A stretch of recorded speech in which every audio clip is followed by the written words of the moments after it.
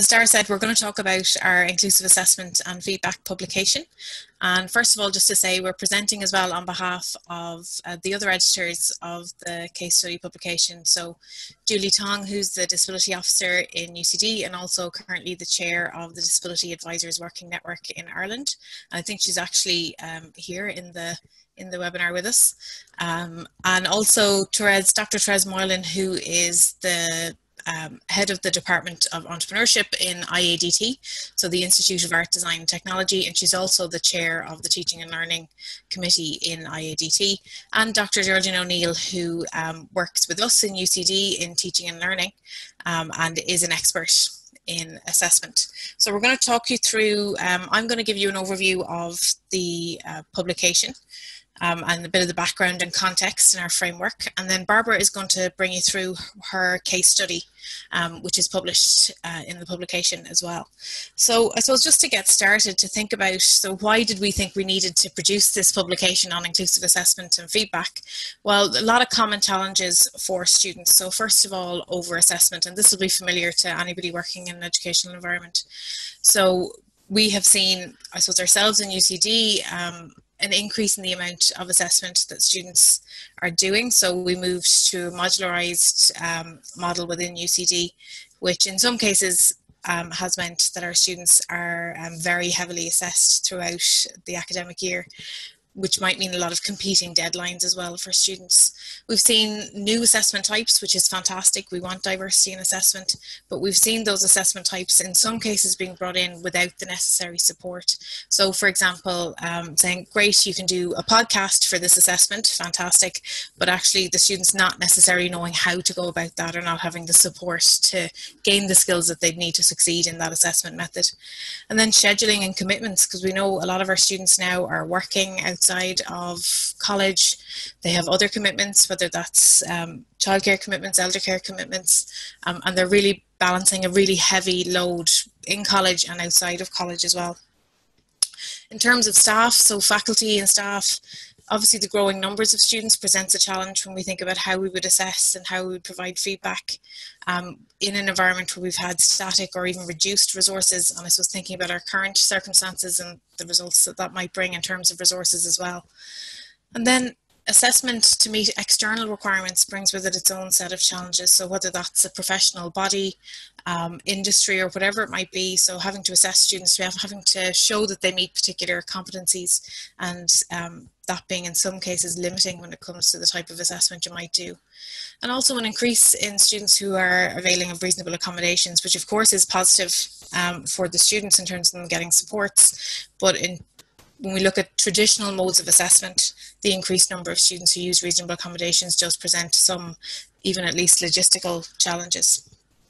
So within the publication, we've presented this framework which maps inclusive assessment concepts onto universal design for learning, and we've also included universal design for instruction.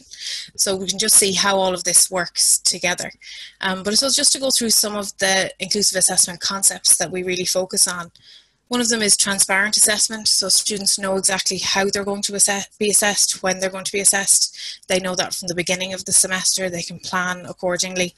They have things like a rubric, which tells them how they're going to be graded, what they need to do to get an A, that they have scaffolded assessment, and that's what I was talking about when I referred to a student who might be asked to do a podcast. So scaffolded assessment means we give the students then the skills, the resources that they need to succeed with that method of assessment. And then choice of assessment, and Dr. Georgian O'Neill has done a huge amount of work on this, but that's where we might say to a student, well, you can either do an assignment or you can do an exam, you can either do a presentation or you can do a poster, and that can work really, really well. And there are lots of frameworks that you can use within that, so you can ensure parity and equity for students as well. And then variety of assessment. What we don't want is that our students are assessed in the same way all the way throughout their semester, throughout their degree, so that everybody has a chance to play to their strengths. So if, for example, you're assessing through essay, and it's just essay after essay after essay, and there's never another means to show that you've met the learning outcomes, that can be quite challenging for a number of students. Then authentic assessment. So thinking about the subject that you're teaching and how you might assess that in an authentic way. So for example, when are timed exams appropriate, or when are they authentic? Well, we might look at something like in a medicine degree. Is it appropriate to do OSCE exams, where we test students out and they are testing their clinical skills? Yes, I think that's appropriate. But if you're doing a literature degree, do we need to do a timed exam where we're giving somebody an essay to write in an extremely limited amount of time? Is that authentic based on the subject that you're teaching? Obviously, self-assessment, peer assessment, excuse me, are both really important. And then also a programmatic approach. So that's, I think, somewhere where there's a lot of work that can be done. And I know the National Forum have done a lot of work on promoting a programmatic approach to assessment, so that you'll step back with your colleagues and look at how are we assessing this degree?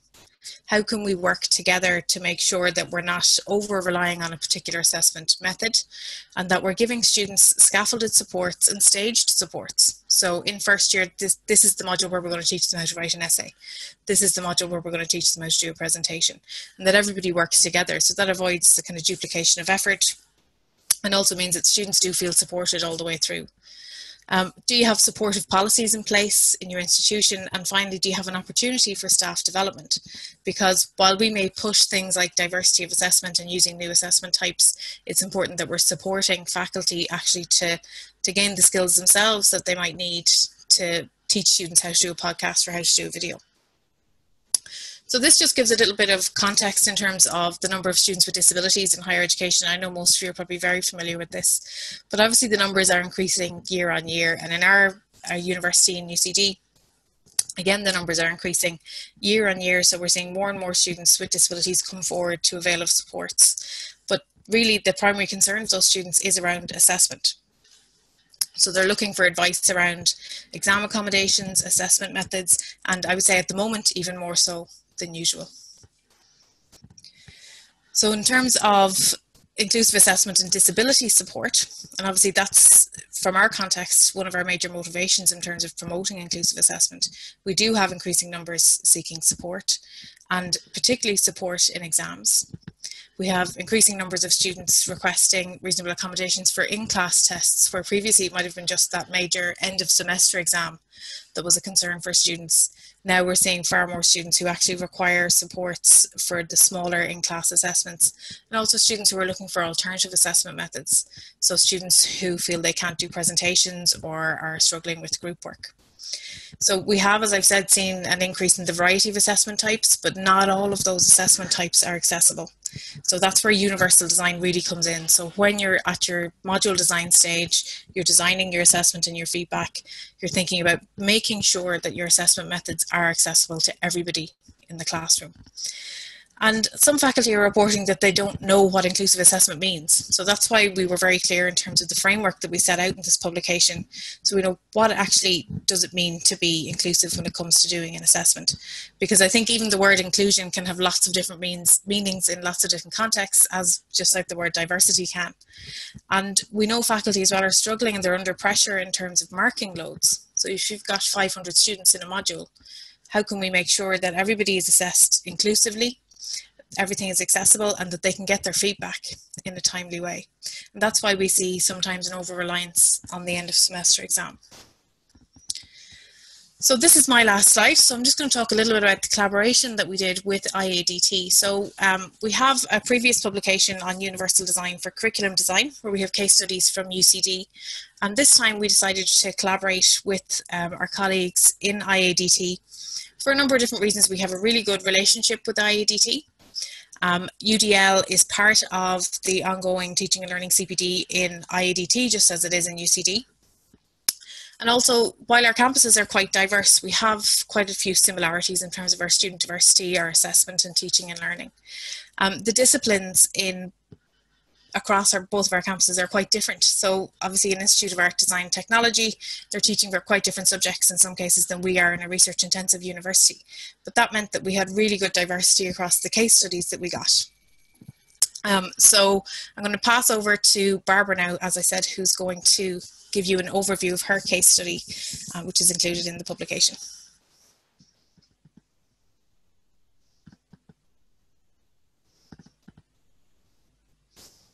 Great.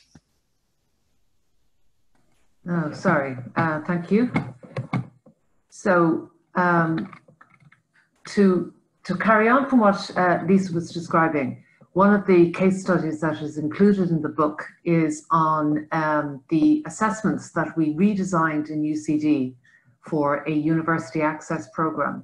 So this is a program for students. It's a level 6 program, and it attracts the kind of learners that a lot of you have posted in here today as the kind of students that you're supporting. So students who've been absent from the classroom for quite some time, who are distant from higher education, who may be managing in a second or an other language, and for whom higher education is an unknown or a strange landscape. And they come directly to us in UCD, and within the course of a year, working with my colleague Thoman Coogan, they are aiming to progress into degree programs. So the key for them there is their capacity to move into an autonomous or self-directed learning. So the key for them is to develop critical thinking and reflection. And obviously, we know that we are successful there if we can reinforce that through the assessment process. So what we spend a lot of time with the students is developing the self-confidence and self-esteem, and encouraging them to write more, to engage more, and really to begin to develop a sense of entitlement around their role as university learners. And one of the key elements in doing that, of course, is to develop the type of assessment that will help them develop those skills and give them key feedback.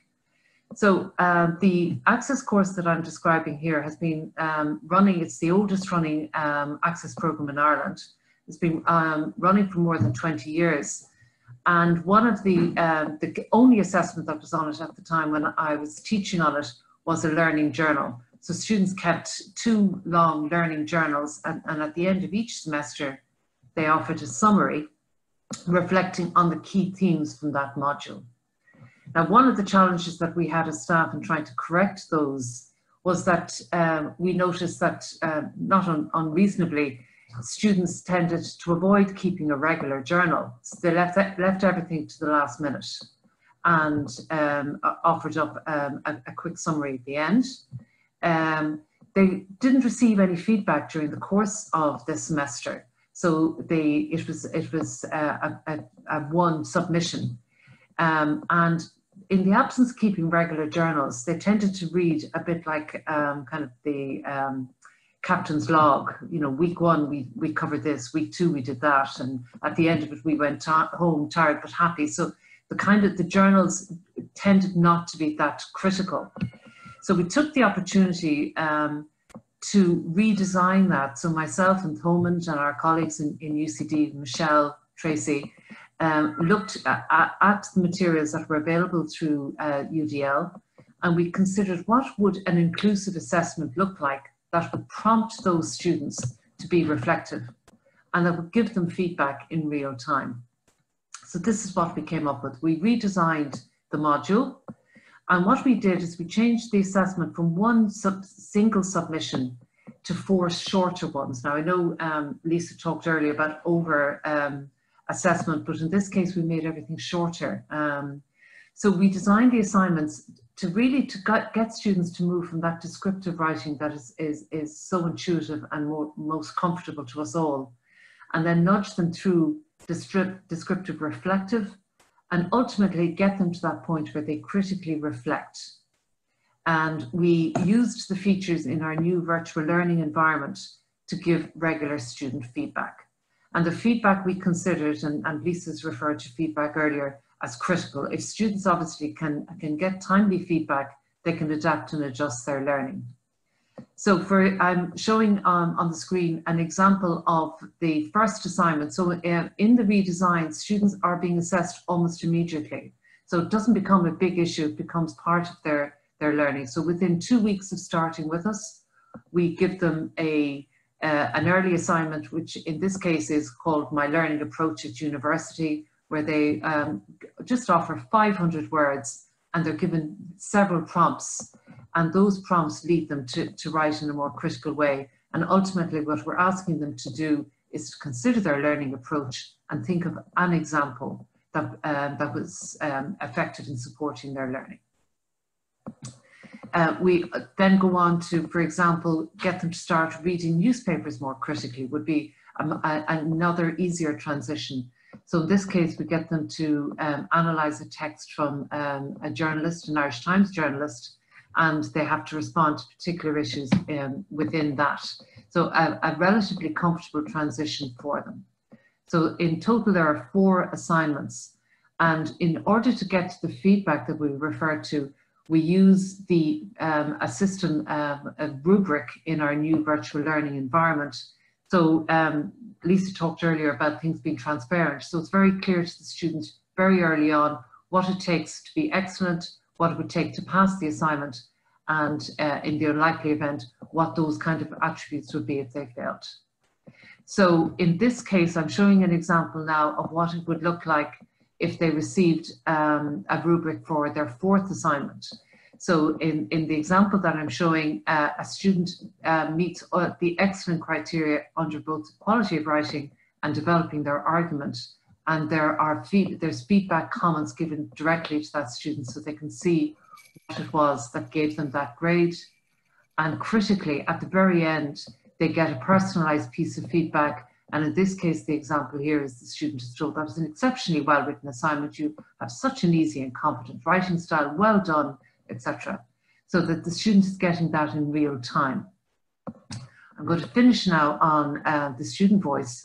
And in this case, the student says, the feedback on essays was amazing, detailed, honest, and really encouraged me to dig deeper. The pace of the lecture was perfect, going at a good pace, etc.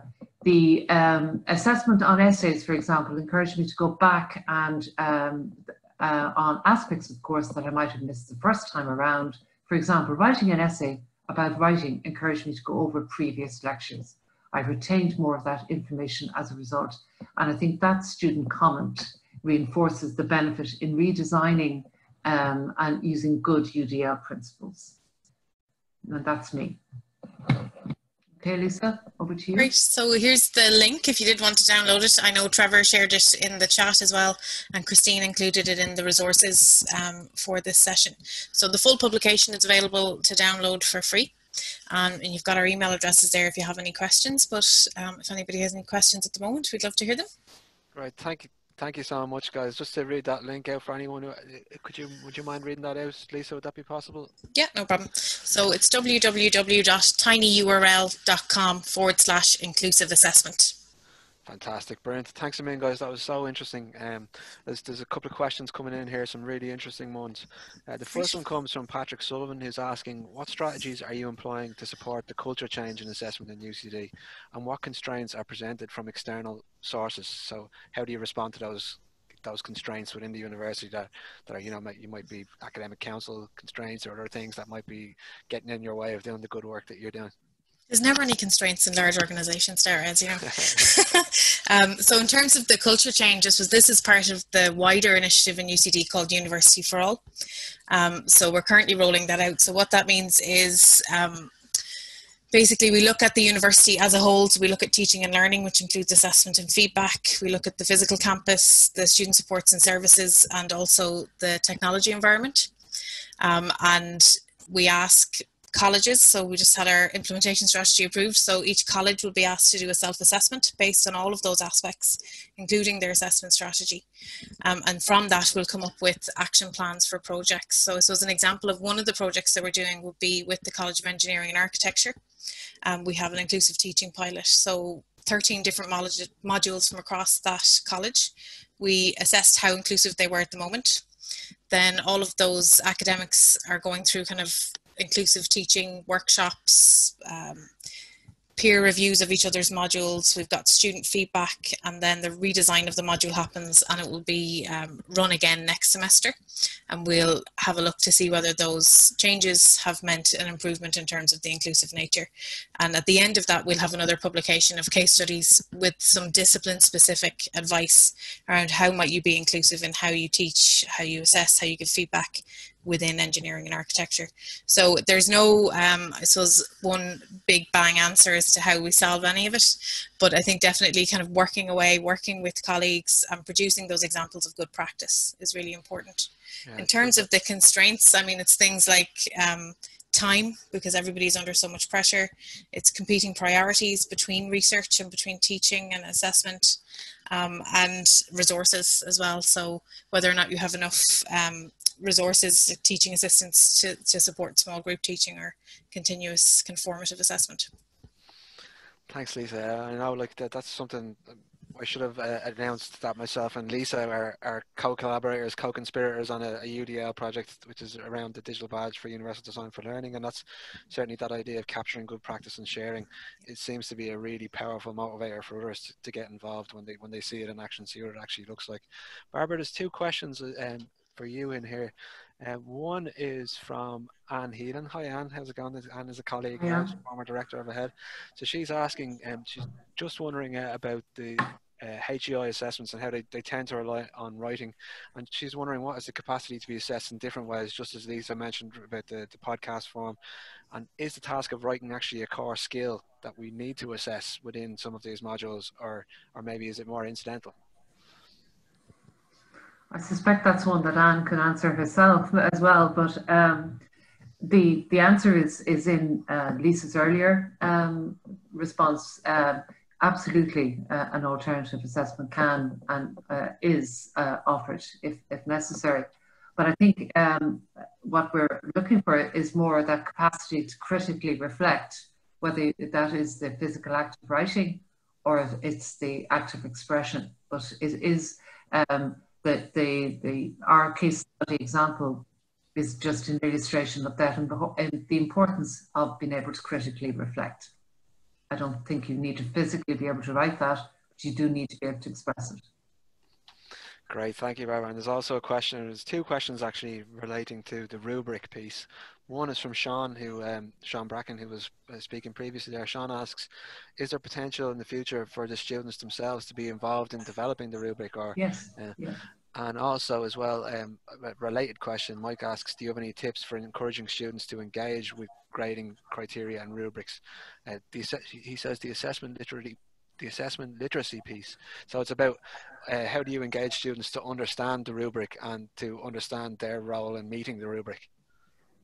They're good questions, and the rubric is an area that I'm very persuaded by because it's transparent, so the students can see exactly what's required, and you can edit and change it then when the feedback comes in. So in fact, the rubric we have this year has altered from what we would have done in the first design, and that will change again and again over time. And the student voice is so important there, and the student experience, and even the student cohorts as they go through change. So you do need to be responsive and reactive. And within UCD, we have a really good panel of access leaders who are trained in advocacy, who would be very responsive to us and encourage us in aspects of that as well. So I think, and I also see the rubric as a really sustainable approach. I mean, no trees are killed or felled in offering all this feedback, and you can publish the feedback very quickly, and you can see when students are engaging with it, so they can come back. In my example, they will have their feedback within 3 weeks of starting the course. They'll have already got their first piece of feedback, and they can come back and talk to you about that. I think that's really important. Yeah, I think that timely feedback piece is so important in kind of building students' ability to actually meet the assessment. Yeah. So I think we're going to come to our last question. So if you wouldn't mind, Luann and Deborah, if you could begin to unmute yourselves for the next session, that would be great. So I think this one is more focused on Lisa. So it's just about what types of PD for lecturers and staff are available, and is it part of the plan that you roll out this PD yourself? And I suppose just to mention about this in terms of the wider idea of universal design for learning, I mentioned myself and Lisa have collaborated on the digital badge for UDL, and that's an AHEAD UCD Access and Lifelong Learning collaboration. So that runs twice a year nationally, but it's also available for some local facilitators as well. So if you want information about that, go to ahead.ie/UDL and go to the digital badge page there. But is there anything else you'd like to add, Lisa, on that one? So we have quite a few colleagues in UCD who have done the badge and who are currently doing the badge as well. with myself and Trevor. So that has worked really well. We embedded the UDL badge in our professional certificate and diploma in teaching and learning in higher education. So again, kind of embedding in existing frameworks for professional development. So you're not asking faculty to give up additional time, and you're also kind of making use of the pool of people who are there already. And I think anybody who works in an access department certainly to collaborate with your teaching and learning colleagues on professional development works extremely well. I mean, we've collaborated with Geraldine on this publication. We collaborated with Dr. Terry Barrett on the previous one.